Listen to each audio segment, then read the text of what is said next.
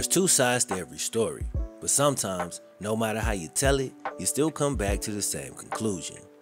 In 1997, the Carolina Panthers used a first-round pick on wide receiver Rae Carruth. By 1999, dude was found in a motel parking lot hiding from police in the trunk of a car.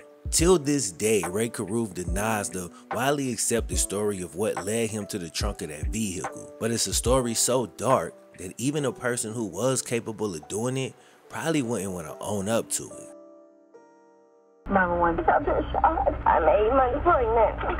I was following my baby's daddy, Rae Carruth, a football player. Where's he at? He was in the car in front of me and he slowed down and somebody pulled up beside me and did this. Then where'd he go? He threw a rap. I think he did it. I don't know what to think.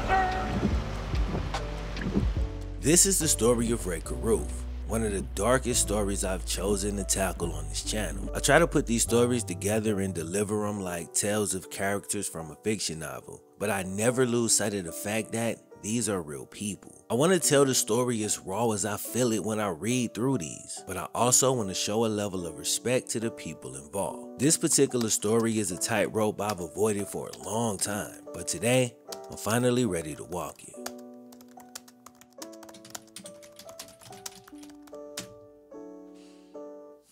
Cue the Wayne. Yeah, you'll never no quitter, 'cause I'ma go get her. Real quick before we jump in, it's time for a quick word from today's video sponsor, DraftKings. So football season is kicked off. Teams are breaking down film right now, getting ready for the next game. While teams are working on the new game plan, DraftKings Sportsbook, an official sports betting partner of the NFL, is drawing up a game-winning play for all their new customers. All new customers need to do is sign up using promo code FlemLo, bet $5 on any team to win before the game kicks off, and you'll receive an additional $200 in free bets if your team wins. That's right, new customers who bet at least $5 on any team to win their next game will get an additional $200 if that team wins. Plus, with same game parlays, you can combine multiple bets from the same game to give yourself a shot at even bigger winnings all season long. Now, for those in the state where sports betting isn't available yet, don't forget about DraftKings Daily Fantasy, where they've been innovating even more ways to win money this season. DraftKings has been around for a while, so you know your funds are safe and can be withdrawn whenever. So download the DraftKings Sports app now.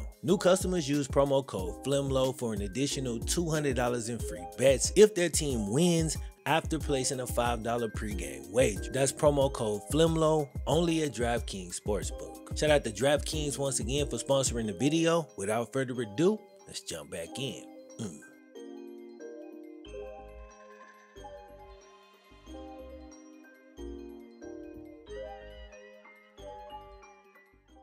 When Rae Carruth was 14 years old, on the verge of adolescence, his mom and stepdad split up, leaving Ray's mom to take care of him and his sister alone. Dude took to sports naturally, but struggled in other areas. He was an intelligent kid, but misguided. And in this story, that's gonna become a trend. As a high school sophomore, Ray's future in athletics was looking bright. Dude shined on the track, the basketball court, and you already know on the football field. But his GPA at a 2.0 was dangerously close to keeping him away from the one thing he excelled in. But dude was far from incapable. He buckled down under the threat of not being able to play sports and got his GPA up to a 3.1 by his senior year. Dude was a smooth talker. He knew how to manipulate a situation to ultimately get what he wanted. An extremely valuable skill, but one that could be dangerous when it falls into the wrong hands. He accepted an athletic scholarship offer to the University of Colorado. And check this out, dude pursued a double major in English and education and was named an academic All-American before he even started shining on the field. But a student athlete has to manage three lives: their life as an athlete, their life as a student, and their personal/social life. Rae Carruth was doing an amazing job in two of them. He was doing great in the classroom and his time was coming on the field. But his personal life, even at such a young age, was already a mess. And dude would soon start to establish a track record that would later contribute to his conviction. When he was still a sophomore at Colorado, Rae Carruth had his first kid by a woman named Michelle Wright, who was still back in California. But he didn't really seem to want much to do with raising a kid. Shortly after his first son was born, Rae went into his junior season in college, where he had a breakout year. In 11 games, dude caught 53 passes for 1,008 yards and 9 touchdowns, averaging 19 yards per reception. All of a sudden, the NFL was within his grasp. It was during that time that he met Amber Turner, a lady who would later become a key witness in the trial. Carruth would follow his breakout season with a slightly better senior year, and after that, NFL scouts were sold. A double major academic All-American who was now an athletic All-American as well. NFL teams was like, sign me up. When the 1997 NFL draft rolled around, Rae Carruth didn't have to wait long as the Carolina Panthers selected him in the first round, 27th overall. Now, according to the story, Amber Turner initially moved to Charlotte with Rae for his rookie season with the Panthers, maybe providing some familiarity to the NFL rookie. And the playing field looked familiar as well, as Carruth had a solid rookie season in the league. 44 receptions for 545 yards and 4 touchdowns. Not bad for a rookie, especially for the time period. Now, following his rookie year, Carruth took Amber back to Colorado where they visited together for a while. But when Rae came back to Charlotte, dude came back solo. He got back to Carolina thinking he made a clean getaway, but apparently before dude left Colorado, he got Amber Turner pregnant. Amber Turner said that her relationship with Rae Carruth was a good one. She said that during the relationship, dude was, quote, as sweet as can be when dealing with her. But when she told him over the phone that she was now pregnant, everything changed and dude flipped out. Here's a direct quote. He said, I ain't gonna have no more kids with somebody I ain't gonna be with. Don't make me send somebody out there to kill you. You know I'll do it. That escalated fast, huh? More on that in a second. We almost to that point in the story. But speaking of story, Rae Carruth was actually somewhat of a storyteller himself. According to an article printed in the Denver Post back in 1999, Rae was, quote, a self-described daydreamer. He's constantly scripting stories that he later would test on teammates. And the next part of the statement is extremely eerie, based largely on one detail. Quote, his favorite right now is one he's titled Acceptance. An alcoholic father causes the death of his All-American son in a car accident. He and his wife later have 2 more sons, one who is mentally handicapped and another who is gay. For the ending, wait for the movie. Or just wait for real life. Crazy. The similarities are striking, as Rae either directly, according to most, or indirectly, according to Rae, nearly killed his own son in a car, but kills his son's mother instead. And now his son, thanks to Rae's actions, has to live with an abnormality. And the most bizarre part of the whole thing is that this article was printed years before Rae Carruth even met Shericka Adams. After returning back to Charlotte alone, Rae Carruth would eventually meet Shericka Adams, and the nature of their relationship is somewhat foggy as it's been represented in 2 different ways. The initial story presented Miss Shericka as a serious girlfriend, while Carruth has heartlessly gone out of his way to insist that he barely knew her last name. His lawyer has come out and said that he misspoke and meant that he actually just didn't know how to spell her last name, but her last name is Adams.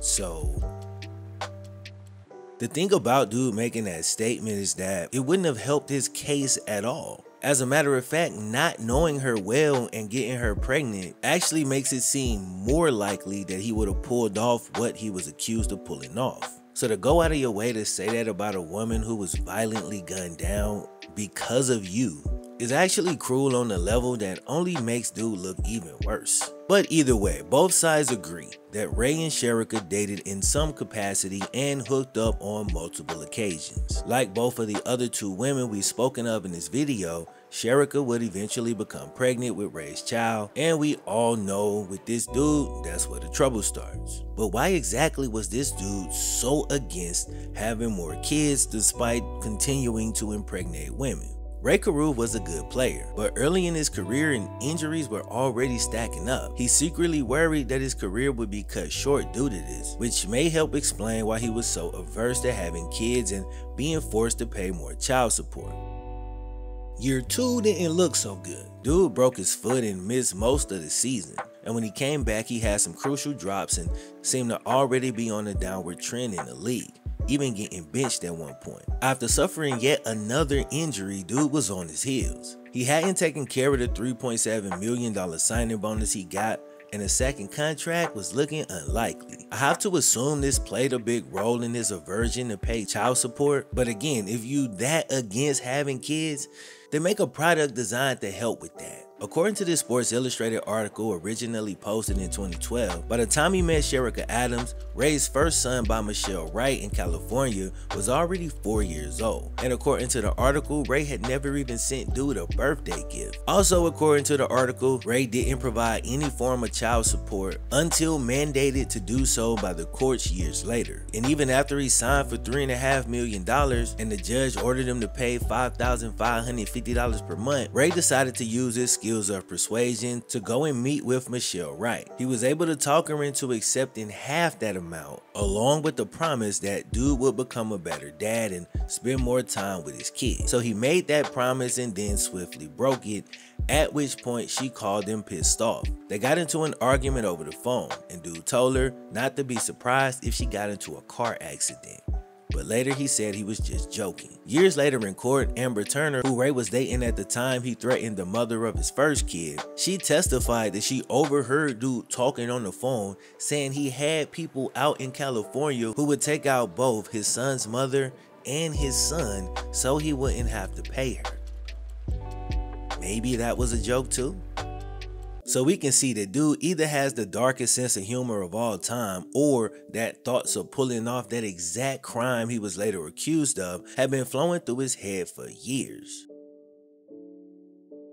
8 months had passed since Shericka Adams became pregnant. She only had 1 month to go. Shericka was said to have been living life at a fast pace. She sold real estate by day, but Rae knew her from a night job, and she also danced at the Diamond Club. So Rae and Shericka end up getting together, but had very different futures in mind. Shericka wanted to eventually be married and have a family, and when asked how many kids she wanted, she said, quote, "A whole football team worth of kids." Meanwhile, we know Rae's outlook on having more kids of his own. This relationship was never gonna work.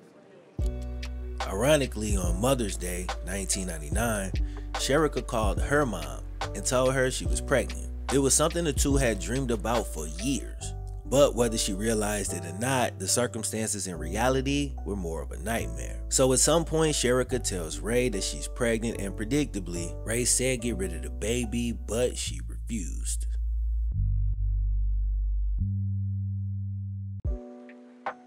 Now at this point, the story branches off into two different directions. Rae and his lawyer's story, then Shericka and the actual gunman himself. Rae's side of the story goes like this.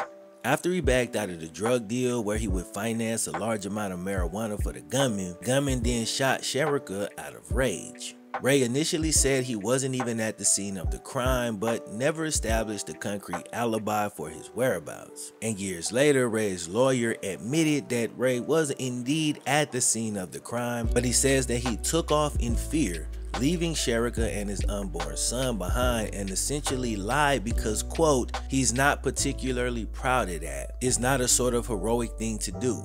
Big football player, you know, running. But that's what he did. His lawyer says that's what Rae told him in confidence way back when the case was going on. So okay, now we know he was there. He did witness the shooting, and we know he left without so much as even checking on the woman who was carrying his baby. So if Shericka hadn't showed the strength that only a mother could find in a moment like this, to hang on long enough to call 911, also she could save her kid, this shooting probably wouldn't have even been reported until the next morning.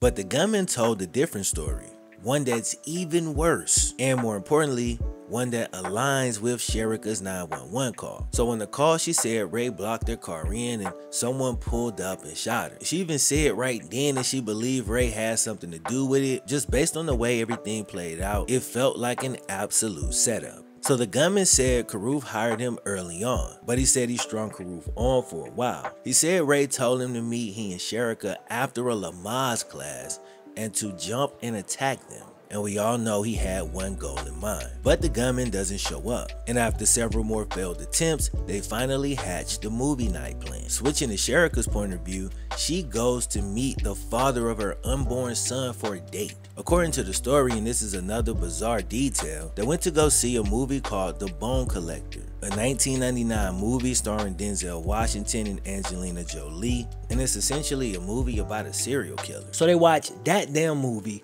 get out of the theater around midnight. At that point, Sherika calls her roommate and asks her to straighten up a little bit. There had been a change of plans. Now Rae was planning to go back home with Sherika, but sadly, she never actually makes it there. They leave the theater and she follows Rae out. At some point when they were driving, Rae comes to a random abrupt stop. Sherika, who's following behind him, now has to slam on the brakes as well, and she's blocked in behind Rae. Switching back to the gunman's account, he says Rae had him follow the two cars when they left out, and when he slammed on the brakes, that was the gunman's cue. So he pulls up next to Sherika in that moment. He says he fires one shot, then 4 more. He and Rae drive in opposite directions, fleeing the scene of the crime. And according to the story, that's how Rae Carruth attempted to solve his problem of having to pay more child support.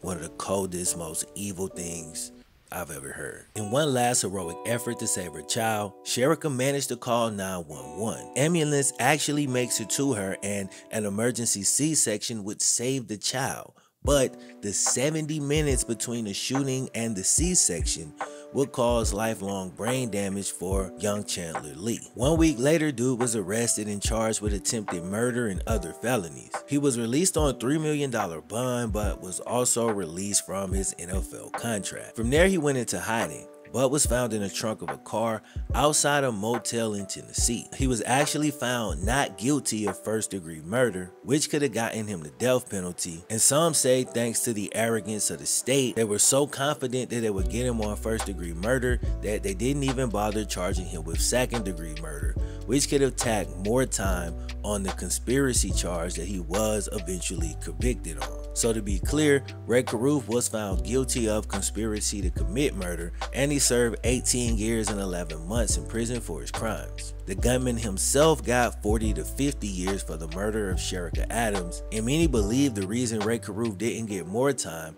is due to the unreliability and unpredictability of the gunman himself. Apparently, dude already had a violent past, and his antics in court painted him as someone whose words you had to take with a grain of salt. So if Rae did hire him, he was a smart guy, so he could have even considered this early on.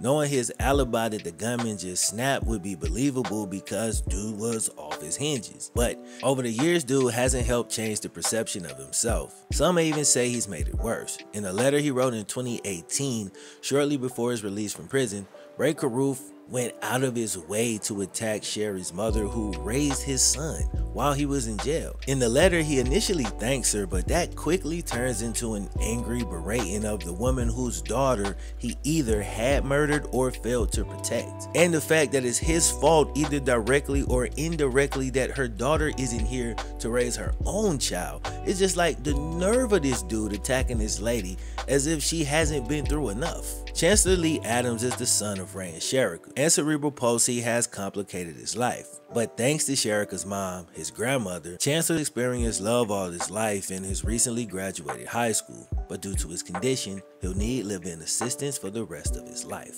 If this was a fiction novel, maybe it ends with a happy family and a second-generation pro athlete, or at least a functioning co-parenting situation with an imperfect dad who leans into his redeeming qualities. But throughout history, reality is often dark. Stories we need to tell from time to time to better appreciate the positive ones. You gotta squeeze the good vibes out of every story you can, because sometimes you gotta tell a story so damn dark that it's hard to appreciate the blessings that came out of it. But like I said in the beginning, man, no matter how you tell it, no matter how you slice it, the constant remains that a young woman was gunned down over some petty bullshit, and a young man had his life altered forever. This kid had never had an opportunity to A, meet his mom, and B, have a normal life. So let's appreciate every wholesome sports tale we come across from every outlet on any platform, from anybody. We don't even care. We need the good vibes. Bring them. Because in some of these stories, at the end of the day, everybody loses.